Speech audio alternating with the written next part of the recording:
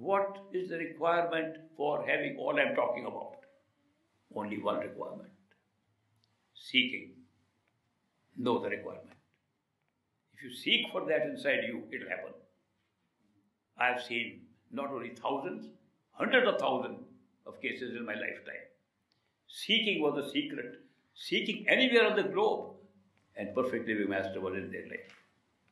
If you seek the highest, you get the highest. Seek and you will find.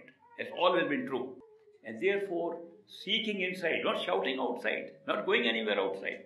Seeking within yourself will reveal. If you seek that inside, a human being can appear like an ordinary human being, and you will say, mind will question, mind will doubt. I happen to make some statement which I don't know if I should have made at the IMR. I said, masters are thieves. Not a good thing. They could be convicted for theft. But I said, masters are thieves of our hearts. But we have very good bulldogs, sharper than bulldogs, defending ourselves. They're supposed to be our guards. Dogs, big dogs, guarding. The dog is our mind. It barks its doubts. It barks its fears and keeps everything away so nobody can enter. Even a master can't enter at all. Master sneaks somehow through and steals our heart.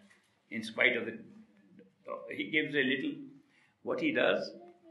Now listen, it's a very practical analogy I'm giving.